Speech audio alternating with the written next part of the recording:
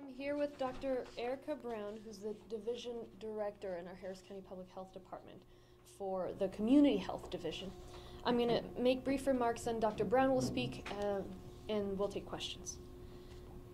After 25 months of fighting to slow the spread of COVID, we are seeing some positive news, and we have to acknowledge that.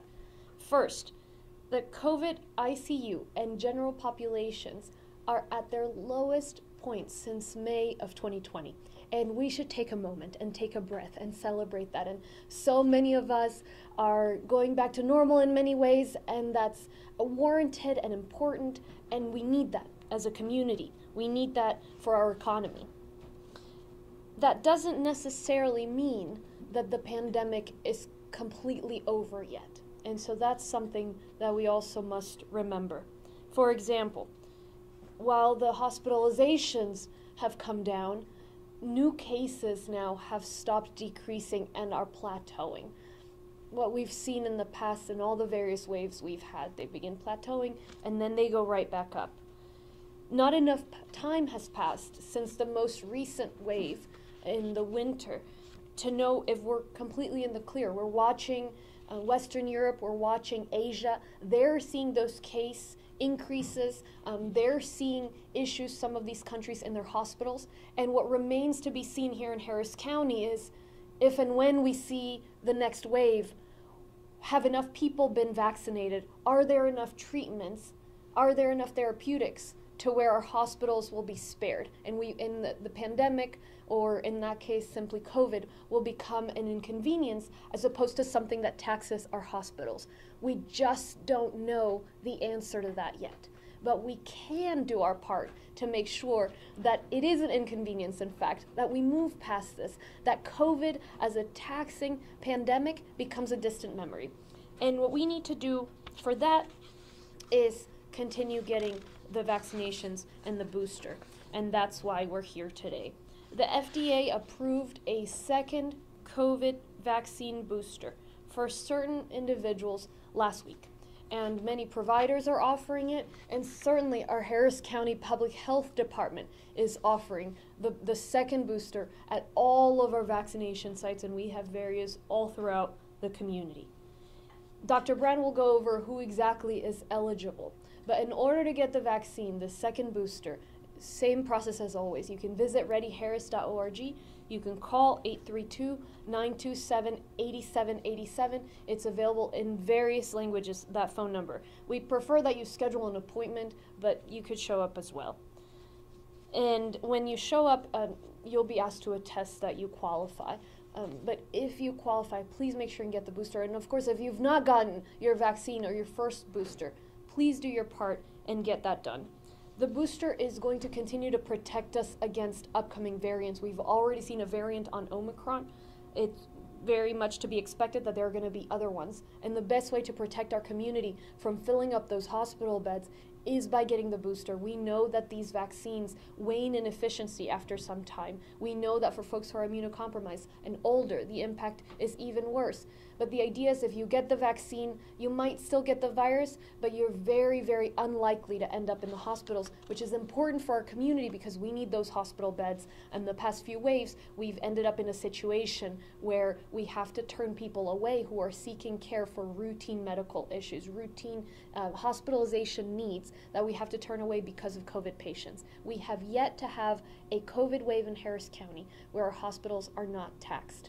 Just this last time, we had to bring around 500 nurses from out of town over the fall in order to help our hospitals. So that's what we want to avoid, and that change is going to really mark the shift of COVID into something that is merely an inconvenience. So let's protect ourselves and our community, our families. It's well past time for everybody to get the vaccine, the booster, now the second booster if you're eligible. We have more testing and treatment available than ever. But the vaccines are our strongest defense. And I hope that this community that has done so much to make sure we get through the pandemic will do their part on this second booster shot as well. Let me repeat briefly in Spanish and then I'll hand it over to Dr. Brown. Después de 25 meses en la lucha contra el COVID-19 en nuestra comunidad, tenemos hoy día buenas noticias y merecemos celebrar por un momento. Sé que muchos de nosotros estamos viviendo la vida más a la normalidad, disfrutando, relajándonos un poquito. Eso es importante, es bien merecido. Como comunidad lo necesitamos y como economía lo necesitamos. El número de hospitalizaciones, tanto en las UCIs como en la población general de los hospitales, ha bajado al nivel más bajo desde mayo del 2020. O sea, unas noticias buenísimas. Ahora, no todo es positivo. Sí tenemos que tener un poco de precaución, porque en cuanto a los casos, ya estamos empezando a ver las indicaciones de lo que podría ser una nueva ola del COVID-19. Estamos viendo que los casos han dejado de reducirse y de hecho han empezado a incrementar nuevamente. No ha pasado suficiente tiempo desde la última ola del COVID para saber qué podría ser el impacto, cuál podría ser el impacto de una nueva ola. Lo que sí sabemos es que en Europa y en Asia han habido esos incrementos en casos, especialmente en Asia se ven los impactos muy serios a los hospitales. Entonces, no hay manera de saber si en el condado Harris, cuando venga la próxima ola, si es que viene la próxima ola, que es casi seguro, cuál va a ser el impacto en nuestra población hospitalaria. Desde el principio del virus, no hemos tenido una ola de COVID que no haya impactado a nuestros hospitales hasta el punto en el cual tenemos que empezar a negarle atención a personas que necesitan hospitalizaciones para temas que suceden día a día, ataques al corazón, paros cardíacos, este tipo de situaciones. Entonces, para poder llegar a la situación en la cual el COVID es simplemente una inconveniencia, no una tragedia, necesitamos asegurarnos que hay suficientes vacunaciones, que tenemos suficientes tratamientos para que la próxima ola sea simplemente algo que es una molestia, pero que no totalmente impacta y detiene la capacidad de nuestros hospitales. Eso lo podemos lograr como comunidad. Y la solución son las vacunas. La semana pasada, el gobierno federal aprobó el segundo refuerzo de la vacuna COVID-19 y aquí en el condado Harris ya lo estamos ofreciendo. Entonces puede hablar con su proveedor médico o venir al condado Harris, al Departamento de Salud Pública y así recibir el segundo refuerzo. La doctora Brown hablará de quién califica para recibir ese refuerzo, pero como saben es gratis, no se pide identificación alguna, no se pide prueba de ciudadanía ni residencia, nada de eso. Puede registrarse en readyharris.org o puede llamar al 832-927-8787, lo recibimos también en español. Este segundo refuerzo nos va a proteger contra las variantes que vienen. Ya inclusive hay una variante del Omicron. Esa variante es, la mayoría de los casos en el condado Harris son ya de esa variante. Además, sabemos que van a venir más variantes, sabemos que las vacunas después de cierto tiempo no son tan eficaces, entonces por eso es importante el refuerzo. Y sabemos que especialmente, o bueno, todos nosotros, pero especialmente las personas mayores y las personas inmunocomprometidas, puede que les dé COVID, pero si tienen la vacuna, si tienen los refuerzos, es muy poco probable que terminen en el hospital, en la sala de emergencia, y es a eso a lo cual tenemos que llegar. Entonces, protejámonos como comunidad, hemos hecho muchísimo, somos muy fuertes, muy persistentes, y ahora hay un pequeño esfuerzo más, y es ponerse este segundo refuerzo si es que califica. Invitaré ahora a la doctora Erica Brown a que explique la perspectiva de nuestro Departamento de Salud Pública. Dr. Brown. Thank you. Thank you, Judge.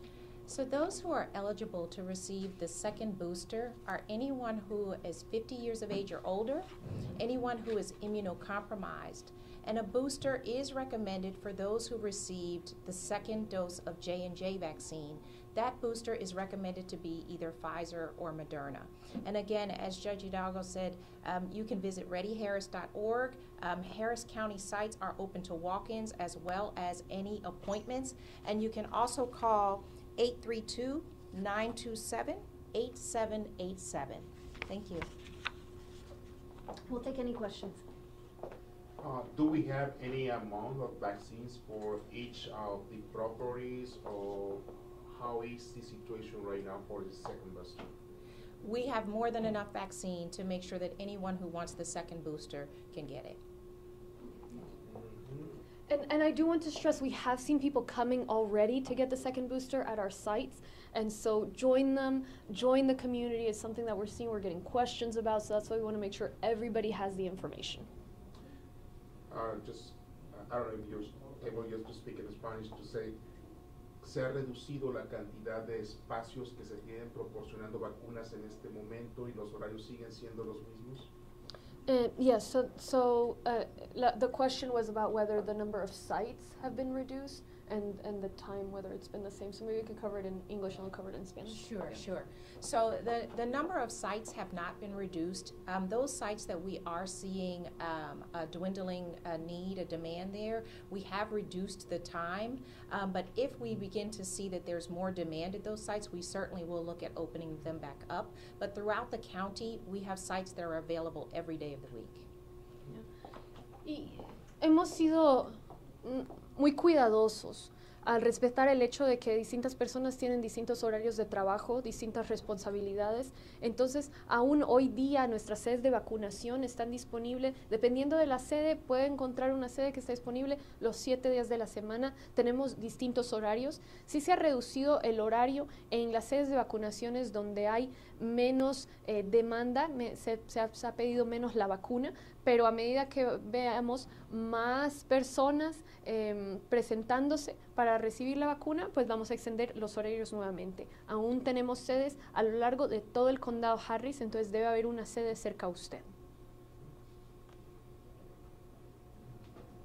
Any other questions? Thank you guys so much. Thank you. Thank you. Thank you.